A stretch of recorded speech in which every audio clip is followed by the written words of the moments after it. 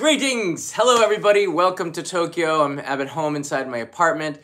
There's a green screen. I do some green screen work for other video clients. But today, we're going to be discussing washi paper. I went to Kochi Prefecture recently to go there, not just to follow along the Shimanto River, which is the cleanest river in Japan, a very natural area, but I went there to make washi paper. One of the reasons why I want to do this is because this is a live stream for everybody who's watching, by the way. You might be watching live or in the playback. This is my washi paper lantern. Do you see this? It is falling apart. I had this for 20 years since the time I moved into Japan. Look at that. That's awful. I bought this. So washi paper does hold up quite well. But I bought this 20 years ago. And it's a reminder of the first period of my time here in Japan. You can see, if you look really closely, some of the grains from the process. It's the texture of it that makes it so unique, washi paper, and it's something that's best done out in the countryside. You can't do it in Japan because you need to be surrounded by the natural world. In Tokyo, and Kochi is the best place to do that. Now I went there, and if you've seen the video, which this video is linked directly with. Just go up here on the top, there a link will just pop up. You can go and see the documentary of the process of washi paper being made. Highly recommend it. I have here, before we go there, we're going to talk to our Discord server, our patrons on there, about doing a question and answer about the process of making washi paper. They sent me, I've already opened it, but they've sent me the washi paper that I made a month ago. It took about 2 weeks to get here. And here it is, unboxed, in newspaper, on a piece of cardboard. It's different than it's better than what it looked like. You see it? This is better than what it looked like when I'd seen it at the studio, when I was making it. It's actually extraordinarily better. Maybe I think my image was this way. Yeah. Maybe it was the other way. I don't know. It's hard to know which one is the right way up. It just depends on who's doing it. The leaf, I believe they're maple leaves. They're not what you think they are. Don't get the wrong idea. These are things found outside of Ragier's house, his studio, including some of these pink flowers. I tried to add color into it, but you can see the grains of the washi paper have kind of dulled it, made it look more earthy. I like that, you know? There's some pine needles. I put some seeds that I found in there. And it's all been like encapsulated inside the paper. I love this. Now the paper is two sides, and I don't think you got to see both sides of it. This is washi paper. This is the main side. This is the side that we started with that had the most grains on it. And then this is the other side. So you can see very clearly, it's extremely thin, and it's just that organic matter that shows on there. And I love the edges of this. Do you see the edges? You can see the fibers on it. It's really, really nice. And this texture here is the filter that was underneath it. So the kind of filter that the artist or the washi paper creator makes is pretty important. To the back side of it. And the front side, you don't really see too much of the texture from the filter, but on the back side you do. And when I make the paper lantern, it's gonna be round like this. A little bit of glue, he told me, and then the light, the LED light, should bring out some of the colors on this. It's gonna be really beautiful. I think, you know, when you're making washi paper, you really want to get as creative as possible and not hold back too much. You want to go a little bit further because inside, encapsulated in this, is a universe of Kochi. It'll always make me remind me of Kochi Prefecture. So I'm going to say goodbye to this light, and I'm going to be making a new one with LED lights. And it's important for you to take note of this. Don't want to use regular what do you call those? The light bulbs that generate a lot of heat.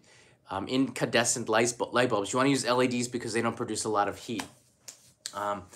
So let's go in and talk and show you the process. Now, if you want to see this, you can go into the YouTube. I just uploaded this video right here. I highly recommend it because, yeah, that's kind of the purpose of this video. To highly recommend this and to show you the process here. I'm going to go over this video with you. Now, the Shimanto River is in Kochi Prefecture. Kochi Prefecture is on Shikoku Island. It's about, I don't know, like, to get there, I think it took about 90 minutes to 75 to 90 minutes to fly there. So it's about an hour and a half. And then from the airport, you can just rent a car. And if you do have an international driver's license, you don't have to worry about, you shouldn't be fearful. If you drive in the United States or in any other country regularly, it shouldn't be any problem to jump in a car in Kochi. It's just on the other side of the road for people driving in the United States. But the roads are not crowded. And I had to say this point in the video, and somebody knocked me on it and says, "How dare you compare a crowded urban area to the countryside?" Well, not a lot of people rent a car, so you have to see it from a different point of view. And that's the point of view that I saw it when I was making this video. So I rented a car. There's a Toyota Mark X. Hey, Gretchen, nice to see you. By the way, Gretchen, we have in our Discord server monster emoji, and I think one of the moderators might have made it for you. I'm gonna go into the Discord server a little bit later on in a couple of minutes, and take some questions from our samurai backers. But I want to go through this video a little bit. This one it took me a little bit of time to make. It wasn't an easy video to make because there are so many elements to it, and the biggest problem with this video, it's that it's all over the place. And that was something that worried me when I uploaded it. There was no real central theme. And to make the river the theme is a little bit slow, but it's still beautiful. But it was hard. It was a hard video for me to swallow because I wanted something more central as the theme. This is the longest river in Shikoku and the cleanest in Japan. It's the last of its kind, which makes it very special. Do you see the color of the river behind me? In this episode, we're going to be looking at some of the activities that you can do here. But first, let's see this river from the air. It's this... In the spring before the mountain. It's this amazing emerald green. And I saw this from the origin all the way up from the mountains where this river starts, all the way down to the Pacific in a town called Nakamura. Which is near the base of where Shimanto spills into the Pacific Ocean. And it just always had this beautiful color. Now, the Shimanto River, where a lot of washi paper is made in Japan, around this area, is the last major river in Japan not to be dammed. Not in a, in a bad way dammed, but in a way, I only say that because I know that there's trolls in there that are going to say something, but it's in a way that dams make lakes and create, large water areas, but it also stagnates the water a little bit, and then it gets polluted, and then people build houses around it, and this is nothing like that. This is from the source all the way down the river, free flowing. And the reason why this is important for washi paper is because this is the amount of love and respect that people have for this river. They don't want to dam it up, because they don't want to ruin the connection with nature. And they think that that's what will happen if they do make a dam. The second reason they don't make a dam is because there's just not a lot of people there and the population's low. But the low population that is there is very protective of the nature, which makes the washi paper very good there. So it was really important to show as much of... Snow melts. The water show you as much of Kochi Prefecture's Shimanto River to set up the washi paper episode. Now, there wasn't enough material just to make a dedicated washi paper episode, so I had to split it with the river. And I made this video with help from Kochi Prefecture, so I also wanted to promote some of their areas, because a lot of people have not been to Kochi Prefecture. A lot of people have not been down to Shikoku. It's one of probably the least visited of the 3 main islands, which is a shame, because you're missing out on places like this. The downside is that it takes a little bit of time to get there. It's not easily reached by train because there's no Shinkansen line going into Shikoku Island, and Kochi Prefecture is the furthest. It's definitely easiest to be reached by plane. All right, I want to get into this town here before we get into. There's two things I wanted to show you here really quickly, and then if you have some questions, I will take it in the Q&A on the Discord server. This is what's called a chinkabashi, or sinking bridge, and it's only in Kochi, and they've made it so that it can be submersed. When the waters are higher, it can't flow over it, and that's the purpose of the bridge, so they don't have to keep rebuilding the bridges. It is as it is. It's very strong. And in the spring, when the water's down, in the winter, then you can have people will cross it. In the flooding season, then people don't cross this. If you do rent a bicycle, beware that it gets windy on this canal where the Chinkabashi is. And there was an incident where somebody was blown into the river recently. And I put the disclaimer because Kochi Prefecture, and one of the reasons why the video was slightly delayed, Kochi Prefecture told me about the incident, and we just wanted to make sure that there was some information that that tourists wouldn't, try to be cowboys and ride across during high winds. It's kind of obvious. I told them that adults kind of know not to do it, but there's always going to be an idiot out there. There's not much you can do about it except build walls around it, but they're never going to do that because it's a cultural heritage, part of the prefecture's history. All right. The next part of this video that I want to show you before we go to the Discord server is Yasuhara. This is the city in the mountains. It's a little bit away from the Shimanto River, but it's like a must-stop place if you go to Kochi. You have to go through this town. Now this road that I go through, it used to be really narrow, and it had these massive, like 30-foot, 10-meter poles going on along the side of it, metal poles. And the reason for this, the metal, like steel poles, was so that the trucks with lumber on it, the logs, wouldn't spill into the houses that were built along it. And I talked with a lot of people in the area, and they told me that it took decades before Yasuhara got permission to relocate the landowners. The biggest problem in Japan with progress is relocating the landowners so that they can build in certain areas, because the property's been owned for centuries and centuries by families passed down from one to the next. Nobody wants to give up their rights, but Yasuhara residents eventually gave in and did that, and what it created was a beautiful city that is attracting more tourists. I was surprised at the number of tourists that were out here in the middle of nowhere. So it's something that I think a place, especially if you love architecture, that you want to go and visit. All right, now this is the washi paper making scene, and where I can talk about it a little bit more. Oh, and this library was also a live stream, if you remember. So I got some nice HD footage in there for you. All right, this is Kamikoya. Kamikoya is a studio made by a Dutchman who came here to make paper 30 plus years ago, and he told me he was interested in book binding. This was a European way of European skill, he said, and he came here and just fell in love with that connection with nature and the paper, the quality of the paper. Here he is, right here, Ragier. I don't pronounce it right. I think he's such a nice guy. He probably will forgive me, but he fell in love with the area, and the result was that he was able to take. This is why a little bit of diversity is so good for Japan, and you can see it on display here. He took his Western thinking, because he's a Western guy, and he integrated it or fused it with the traditional Japanese way. And as an immigrant, or as somebody who's coming to Japan from somewhere else, I think we both had this feeling like we really want to protect Japan's culture. We're not here to ruin it. If anything, we can try to enhance it or help to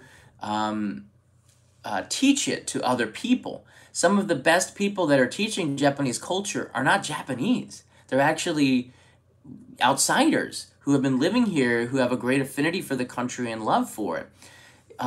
His love is for his area and the paper. And he took his skills from Europe and what he's learned throughout his life, and he was able to find creative ways to make his paper different. he innovated in an industry that hasn't changed in centuries. And I thought that actually should have been the story, but we just didn't have enough time to focus on his activities, and I didn't have enough time to come back, so I produced what I produced. But this is another episode I can see of his creativity and how he makes his top quality paper. I made a paper lantern. I would like to just spend a week watching him make some of the highest quality washi paper, so thick that you can make handbags out of them, so high quality that people pay hundreds of dollars per square meter or more, all from materials that is grown in the wild. It's just, to me, it's mind-blowing, because I grew up we all did, with like the white reams of paper, right? This is not what this is. This is where a chef, and this is washi paper to me, this is where you can compare it to food. A chef has created a course or a meal for you. A paper chef has created this specially for you. That's how I feel with washi paper. If you're a client of a washi paper artist or master, then you tell them what you want, and they will use their skills and artistry to make something like this. Whether it's through texture or through organic material. It's really quite amazing to me. The more I got into it, the more I talked to people that are fascinated by washi paper, the more I started getting fascinated by washi paper, the more I wanted to do it. And I'm really glad that I got a chance to start an introductory course, and now I'm kind of ready maybe to go back and take this to another level. Maybe. Because I would love to learn more. It really is a craft. You can see the thickness of this paper and how hard this is. Think about the process, if you watch the video, to make this one sheet of paper that I just showed you. This is one continuous sheet that's been rolled, made by hand. I want to just, how much time this probably took to make, and how many people were pouring the pulp onto a filter like that. It's just extraordinary, and especially how thick it is, and how you can see the little pieces of seeds in here. That's all, I believe, made just like this. So you wouldn't want to cut this paper unless you were, I don't know. It's hard for me to see. I see this all as one big piece of artistry. So I think when you watch the process being made, you have a new respect for, yeah, it does feel like felt a little bit. That's from Iskan Darab. Sorry, I butchered that one. But it does feel, it's softer, but it's also rough too. It's not quite like felt. It is rough, like paper. It's hard. It's a texture, but on the sides you can feel the fibers in it. So yeah, for me, after doing it and making it, it's more than just paper. It's washi. It's art. It's something special, and you can write on it, but you can also make a light out of it. You can also make like handbags out of it. So there's a lot of things that you can do, and you can make paper lanterns out of it, lights. And that's what I'm going to be making with the one that I have in my living room right now. It's really beautiful, and the textures and the colors. You can try to use a green material. You can try to use brown material. And I was told that organic material inside stays locked in there for decades. It shouldn't be any problem at all once it's been covered with the fibers. This is the raw material that all washi is made. These are the branches from the area in Japan that he will harvest, not just in front of his house, although he has some, in places where he's cultivating them. And he's got tons and tons and tons and tons of this stuff harvested at a certain time. And these will be steamed. If for bigger projects, they have bigger steamers for hours to make them soft and pliable. And then after these are steamed, he will peel them to get them into very natural and thin slices, and then they're dried and then reconstituted with water, in just added water where you can start to pull the fibers away. But it's such an art, and it's amazing to me that centuries ago they came up with this. I mean, it's like inventing the wheel, inventing paper. Instead of writing on a leaf, you can write on something that you would make from nature, and the amount of steps and scientific innovation that came from this, like, it's just mind-blowing considering what they had centuries ago. So this is the raw ingredients, and this is where he steams it. He puts the branches here after they've been harvested and steams them and makes them soft. That's the cover for it. And then the end result, after a few hours and peeling and then drying, is this. This is dried. And this is the base of all washi paper, these dried branch peelings. This was extraordinary to me.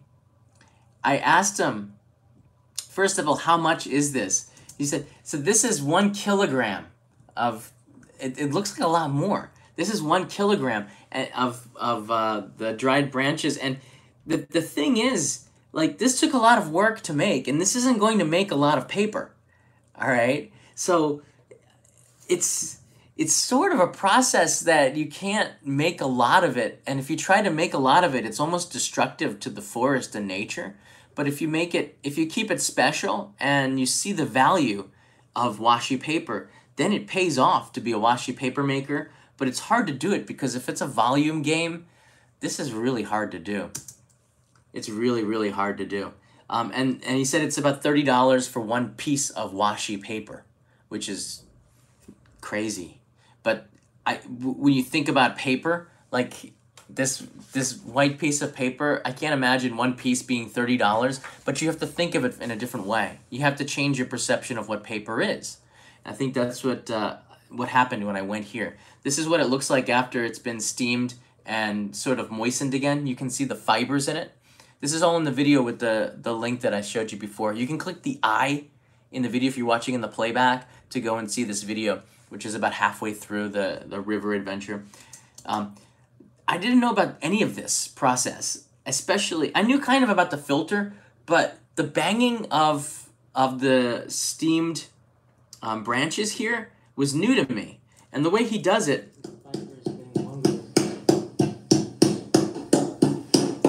in this rhythm, was fascinating to me. And after a while, it's almost like you're banging a drum. And when you get used to the motion, it can be kind of fun in a way. But it's work. It's not easy. You have to be consistent and hit it in the right place. It's a skill. It really is a skill. And after a while, you can see the fibers getting longer, and then it's starting to separate and then put into water like this. Right. I narrated. I don't have to say anything. This becomes the washi paper pulp. That's the pulp. And I thought pulp was going to be really thick and oozy and gooey. It's not like that. It's not like that at all. And most of this is just water, and it's what's going to be left over that becomes the paper that is the most important. Next, we go outside to look for natural ingredients. All right. Typically, I think we would go off of the reservation. His house is right here. So we only went about 100 meters away. So it wasn't a deep forest rummage to look for stuff. We just found stuff that was along the road. There's some dandelions, there's some ferns, there's some little maple trees here. There's some dogwood trees. And we took what I could find in about 5 minutes because we were losing the daylight and I really wanted to film this episode. So I'm like, let's just go and do it. And we went back in. When we got back in there, he showed me a step that I didn't see before. This slime, and I don't even know what the technical name for it. This slime is like one of these catalysts or key ingredients to making the washi paper, because this slime is mixed in with the watery pulp, and the slime makes it run smoothly. So then if you just put it with the water, the pulp will not go anywhere. It just, the water goes through the filter, and then the pulp stays where it is. With the slime, you can see that the water just smooths and oozes over the filter and then sinks in. That's why you need the slime. You need the slime to be more oozy. You need it to ooze over the filter and then settle in. And that's what you get, an even balanced washi paper. Without this slime, it just sinks in and then you can't work with it. The slime is key. And this comes from an okra root. Okra being that vegetable, slimy vegetable here in Japan. And after he's put it into the into this bag and smashed it up, you get all this natural slime. And when you hold the piece of washi paper, this slime was probably, you know, part of it, sort of. I mean, it's not slimy, the paper, but it's slime. And he kept on saying it's edible. I'm like, yeah, I'm not eating this. It's slime. It's actually really gooey. It didn't smell wonderful, but it's a key ingredient. Serious. And you can see here how it flows. Do you see? It doesn't flow like this over the filter if you don't have the slime. And if you look very carefully in the video, you'll see that you can see the fibers, the grains in there. A lot of it is not, most of it you can't see very well, but every now and then you'll get a long piece that is more obvious. And here's the water filtering through. And the water would just go in between the tables where he's made a funnel that would filter into a bucket down there. But yeah, it gradually went in. And at the end, we had the base in which we started to put the pattern onto it. So all right, my biggest mistake was that I started putting all of it on there. I'm like, yeah, this is awesome. I just started putting it all in. I didn't have a lot of pulp left. And he said, whoa, hold your horses here. You're using all your pulp. You need to have the pulp. After you put all of the texture, the organic material on top, you need to put another layer of pulp. Don't use all your pulp. And I'm like, ah. So I had to borrow some of his pulp because I was going pulp crazy. This is pulp nonfiction, I guess you could say. The materials that I had, including this, what do you call the ones, like dandelions or something? And then they would blow like this. I can't believe it. I guess they're dandelions. I put some of the dandelions in there so you could see the seeds that come in very finely through the layer. And I'm gonna, after this video, I'm gonna show you one more time the washi paper, the final product. You have to place it evenly, and you don't want chunks that are too big, but just big enough that they're gonna pop out a little bit. If the chunks are too big and they pop out, then it kind of ruins the structure, the integrity of the paper. If you try to bend it, it'll just bust through. But now I'm putting the final layer of pulp on top of the organic material. This was interesting. He took extra pulp and he added some kind of organic material. Maybe it was like clay, and the black one could have been charcoal. Just things with different colors into it. And he said, take the pulp and just spread it in patterns as you would like, artistically or any way you like. So I took some of the red and the green, and you're going to be able to see it in the design. It's not an overpowering color. I like to call it more like an accent to the washi paper. But this pulp, just like the other pulp, would filter through, and it would leave the natural ingredients embedded into the paper. And you'll be able to see that in the final result. I had a lot of fun doing this too. We were having a lot of fun. There I'm putting the red accent onto it. Yeah. And there's the final, when I'm done with it. This is what it looked like before I got it. Okay, this might be a good segue to get the piece of washi that I made before. Alright, we're gonna go to the Discord, so if you're a samurai supporter on Patreon, we're gonna go to the Discord in a second. This is what the final product looks like. So it's a lot earthier. You can see there's just a hint of pink here. Looks like someone spilled some high C on there or something. There's just a hint of pink, and there's a hint that this is the black pulp with some charcoal on it that I added across there. There's a little bit more pink here, and I think there's a little stream of green there. You can still see the purple flowers and the colors, but it's more subdued. It's a natural looking color. And this is the natural color of the bamboo, not the bamboo, but the branches that you saw earlier before they were steamed. But it looks different here, doesn't it? This is before it's dried. When it dries and hardens, it starts to, the layers start to lose their what's the word? You can't see through it as much. Yeah, and now he's adding some blot paper and draining it. The next step after this is to get all of the moisture out of it, and you can see, holding it up, it's a lot more colorful. You can see all of the patterns. It's just kind of sandwiched in between there, and as it dries, it turns, that thin layer on top of it takes away the color a little bit. It's pretty extraordinary. And then the final step is to dry it, and he puts a very small amount of glue around the sides of it onto a wooden board, makes sure it's flat, and then puts it out in the sun to dry for about a week, more or less a week, because it has to be completely dry. And then it'll be cut around there.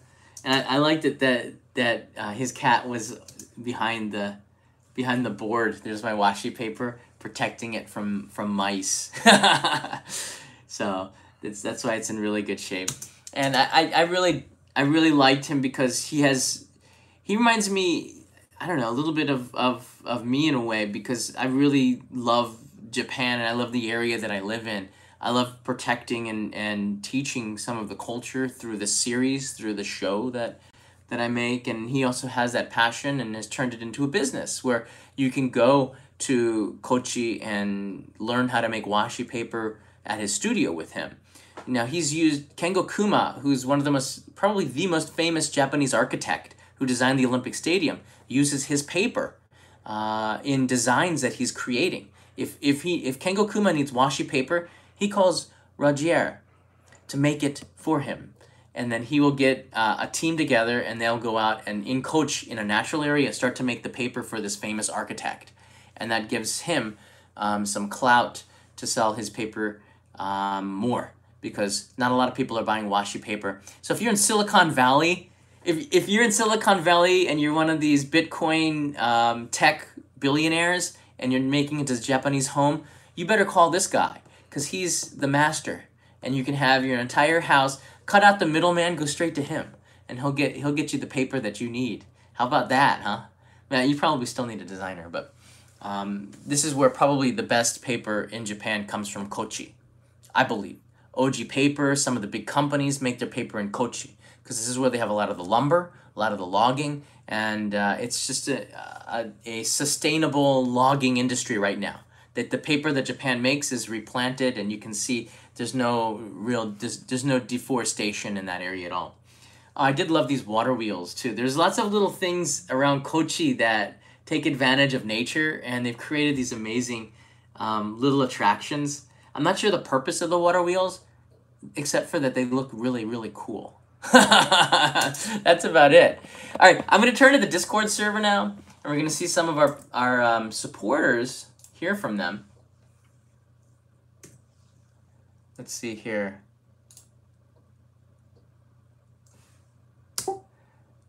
Hey, everybody. How many people do we have in here? 1, 2, 3, 4, 5, 6. It looks like about 10. 10 people. All right. I'm still here. Yes, you are, Megan. So, hey, guys. So, I want to ask you if you have any questions or anything that you want to add about the video that you saw yesterday or maybe today or just right now. Anybody? Anyone? So were you sponsored to drive that car? Because you sure sounded like an advertisement a few times in the video. Yeah. In a way, Toyota Rent-A-Car, for this episode only, let me use the car for free.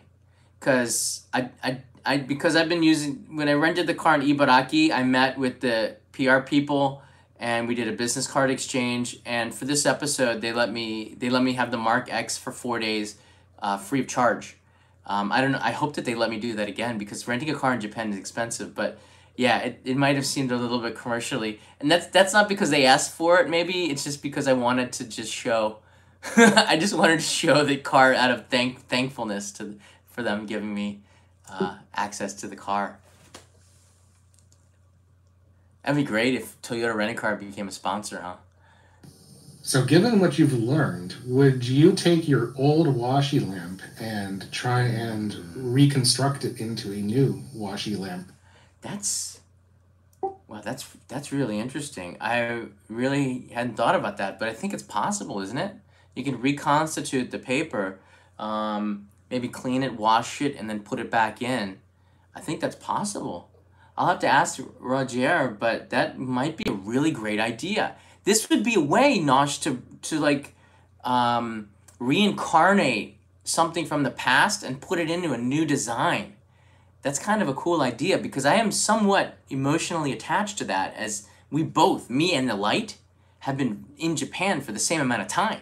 So I want that lamp to continue its journey with me. But the only way it can do that is if it's reconstituted into another washi paper. I'll ask him about that. That's interesting. He actually has an exhibition in Ginza coming up where he's going to be showing off his washi paper. And if that, I'll let you know in Patreon and in some of the other social media. If you're in Tokyo at the time, you should go and check it out. I think it's in one of the department stores up on the top. There's going to be a gallery where his paper is going to be on. His washi paper will be on display. It's a good question. It'd be fun if you could actually do a stream from there, assuming that the department store would actually let you. Right. Yeah, I think we can get permission to do that. That would be really good. I know he doesn't come to Tokyo that often. He's kind of a... I got the feeling he's kind of a country boy, and he likes being out there, and I would too. I was thinking, like, how much is it? What are the land prices here? I wonder if the internet's good enough to live stream, etc., etc., because it's such a nice lifestyle out there, except the spiders are pretty big. But other than that, fresh water, clean air. I'll ask him that'd be great to do a live stream and then get more in depth with his creativity there, and then maybe film it for a longer Only in Japan main channel episode on just him and his washi paper and his creativity and his artistry and how that's different, and the mind of a non-Japanese innovating an industry that hasn't changed for centuries. To me, that's kind of a fascinating topic, and I wish I'd had more time to jump into it in this episode. I second the idea of you own your old lamp, and then that way you don't have to throw it away and you can upcycle it. Yeah, I'm never throwing it away. Even if I take it off, it'll go somewhere, and then and like next year Kanai will find it and probably yell at me to throw it away, like all my old t-shirts and stuff. I'm never throwing those away. They have a special place in my heart, and not even that Marie Kondo will not be able to come into my house and reposition any of the stuff. No way. I have like my holy shrine of things, and that washi paper is going in there until it can be reconstituted. So thank you for that. I third that. Can you third something? I third it, and I'm going to go and do it. I'm going to do this. So we've just confirmed it sparks joy. Yeah. So I think you and I should work together to create a washi paper for that lamp. That would be fun. I have a feeling I'm going to be going back to Yasuhara anyways. I really love that town. I think that there's a lot more stories to tell. And I've met Kengo Kuma many times, and he's somebody that we're both in the same organization, a nonprofit organization. So I want to see if I can get him to do an interview and introduce the stadium or the design to the channel, so then we have a better understanding of what the Olympic Stadium is directly from the designer. Why should I narrate it when he can tell us? And I believe he speaks English, although hesitantly so. He's tired. The guy is so busy. But if I can get him in the next few months to do a episode, I'm going to do that. I've already started trying by asking him through the MPO. But it would be pretty cool to get... so I'll be back to...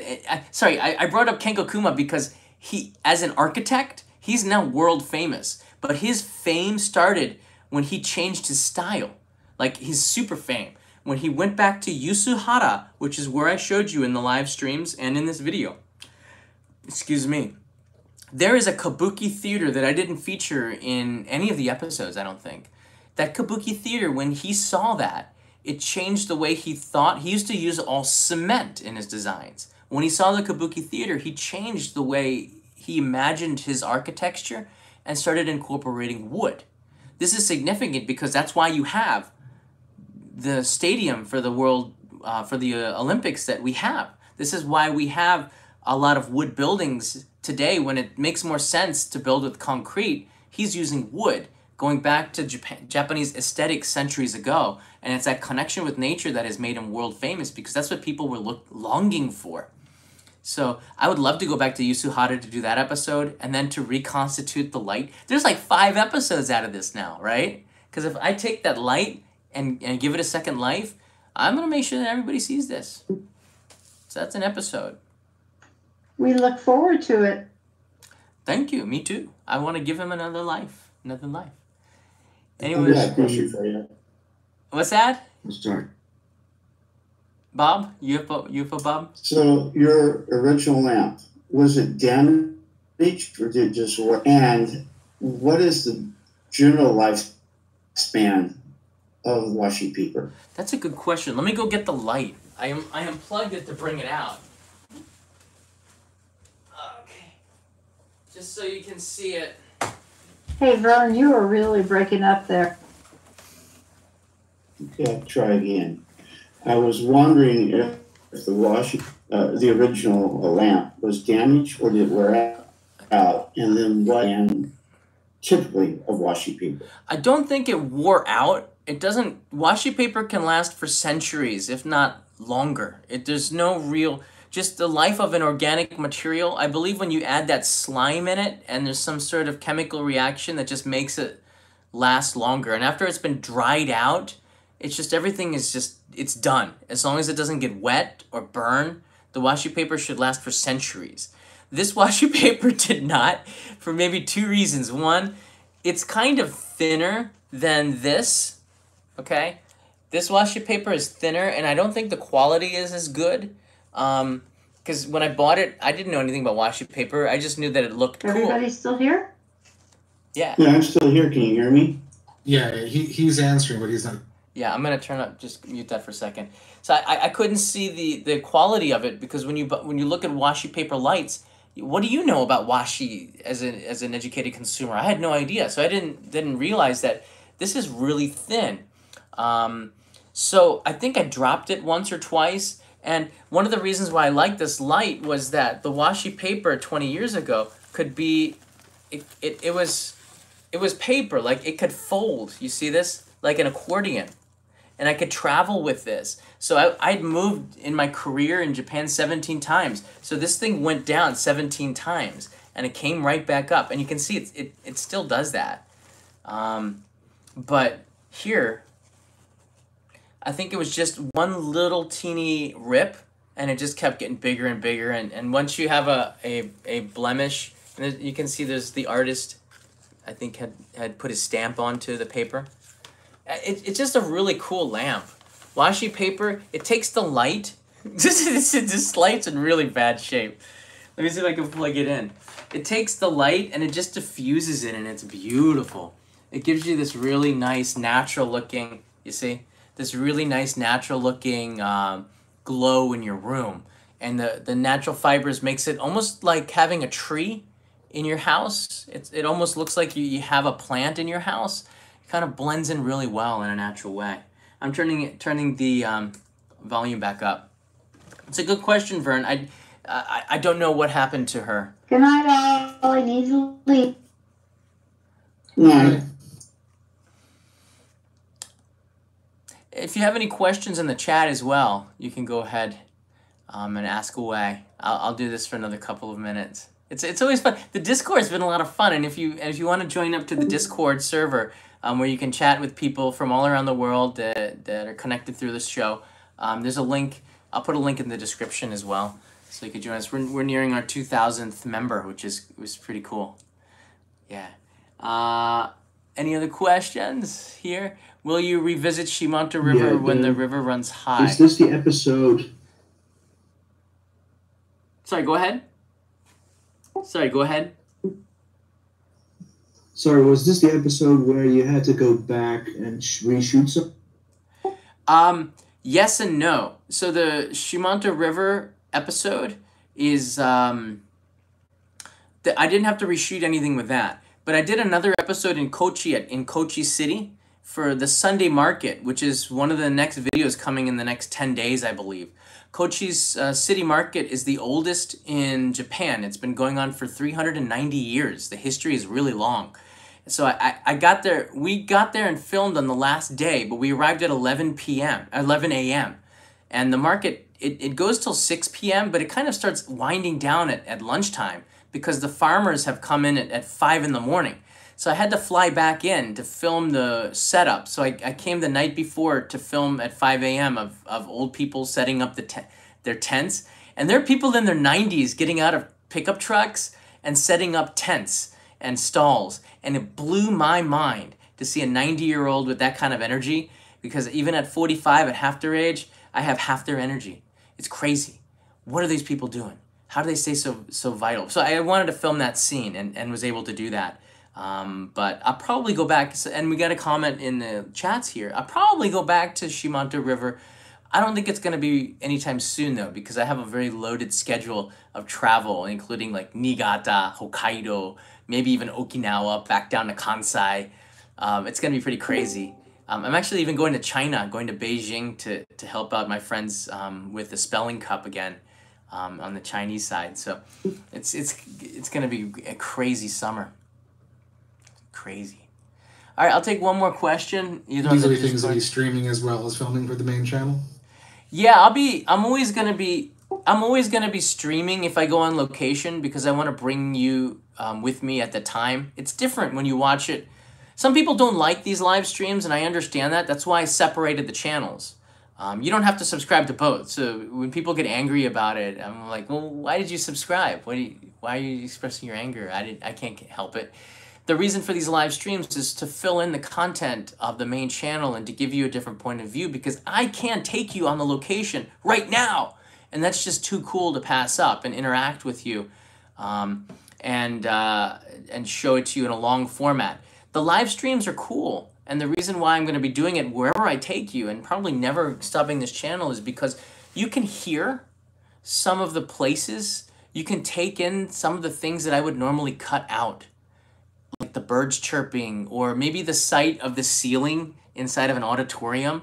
You probably would have seen like Tokyo Game Show 1,000 times, but a live stream in there where you saw maybe the floor and the ceiling, you start to see bits and pieces that you wouldn't normally see. To me, that's fascinating, because it's another direction to see something that's very popular or something that you might have read in a guidebook. You're now seeing it from a third or fourth or fifth angle. And that's the value to me for the live streams.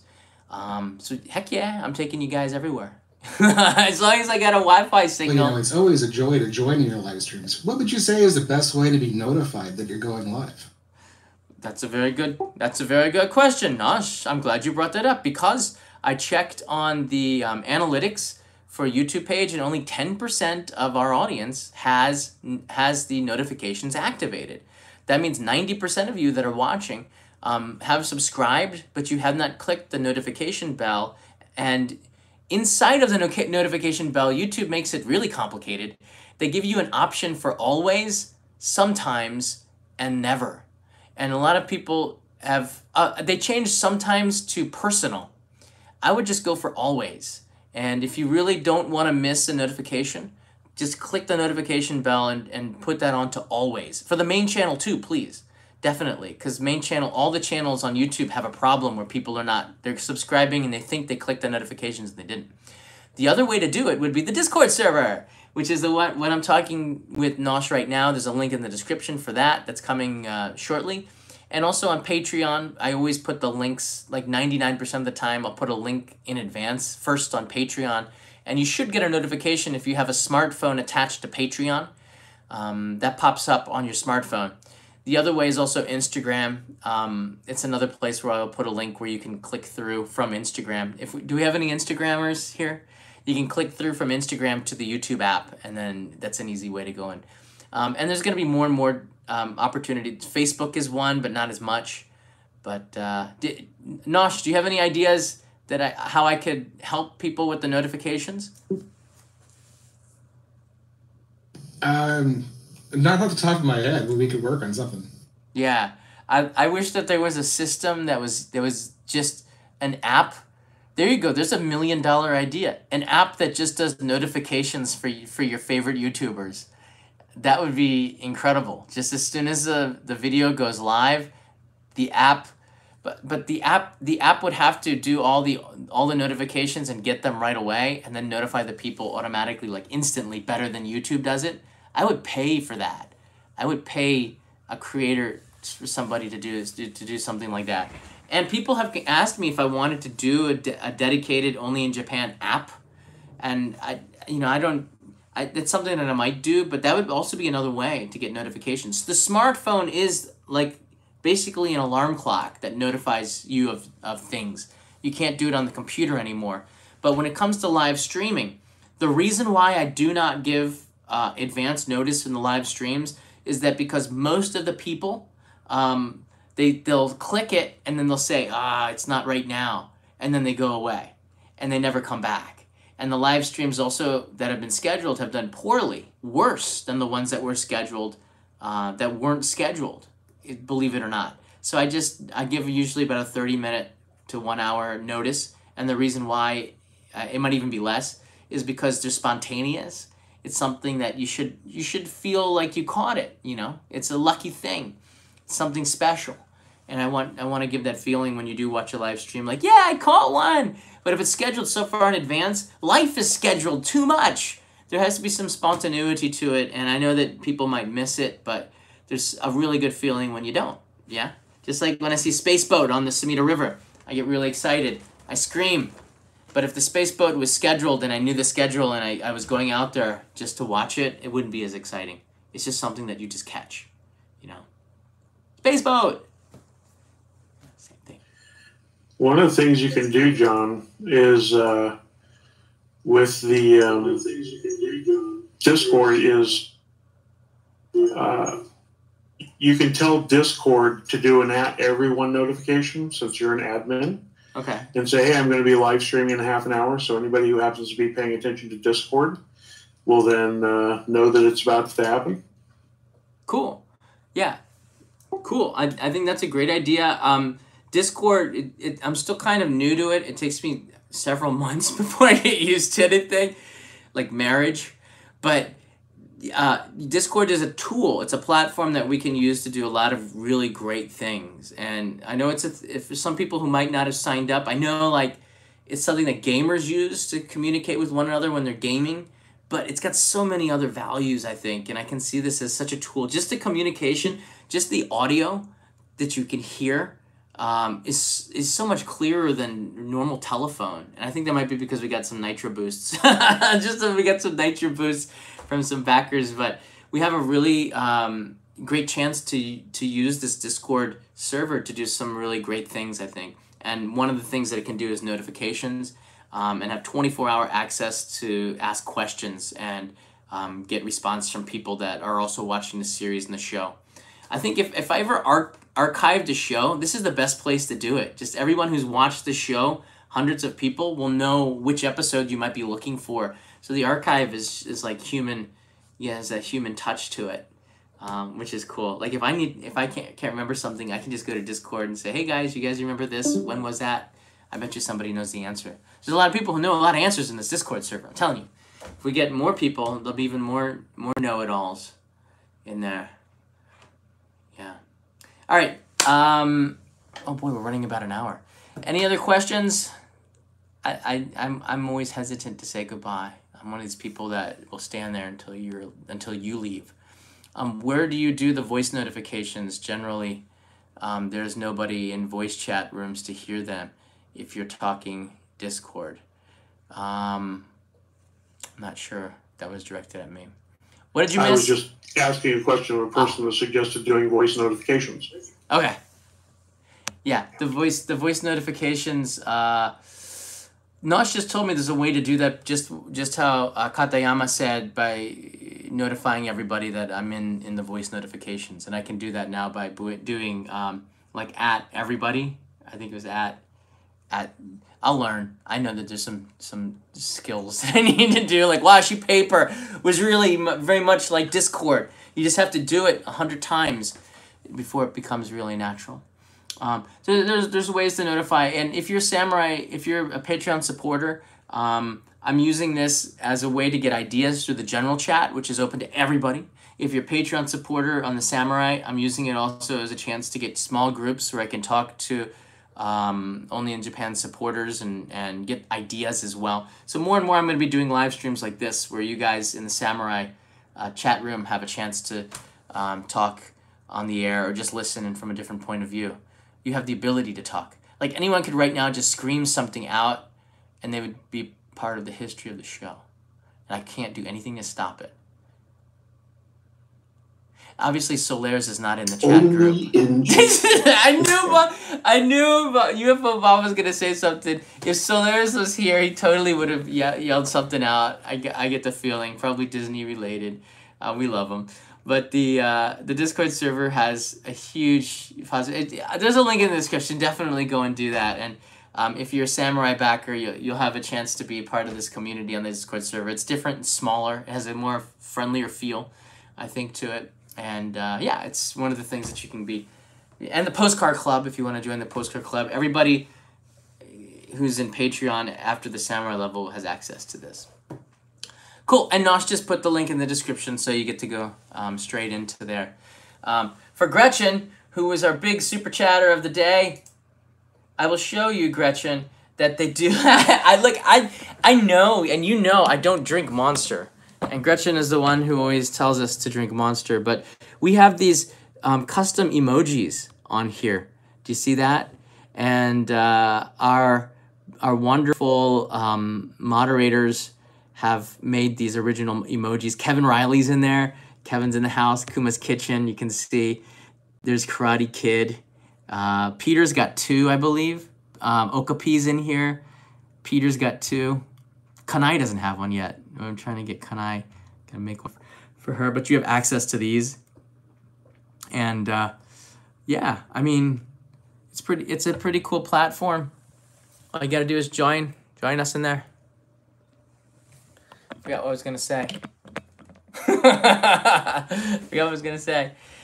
Oh, and by the way, yeah, I think do Japanese automotive industry. Yeah, there's a ton of stuff that I'm gonna be doing in the fall and the winter. I think I'm gonna be doing more stuff with cars in the fall. I'm gonna be driving through more of the countryside, so there's gonna be more cars. And I got another driving episode that's coming up, a rent-a-car episode. So there's a lot of car stuff. It just took me a year before I had confidence to drive around in public. But now we're starting to make a lot of really fun car episodes. And need to get Kanai's permission to one-shot in the doghouse. Yeah, I think she'd be okay with anything. I kind of put a couple of images that might have been semi-approved by her in the Dropbox. If somebody does want to make emojis, just let me know. I will give you a link to a Dropbox with a bunch of photos in higher res, and we can do that. Because I think that would be funny. And she's more and more in the live streams, so that would be pretty cool. That would actually get me out of the doghouse. I'm going to save that card, so if I ever get in the doghouse, I'm going to like, hey, look, honey, you're an emoji, and that'll be really happy for her.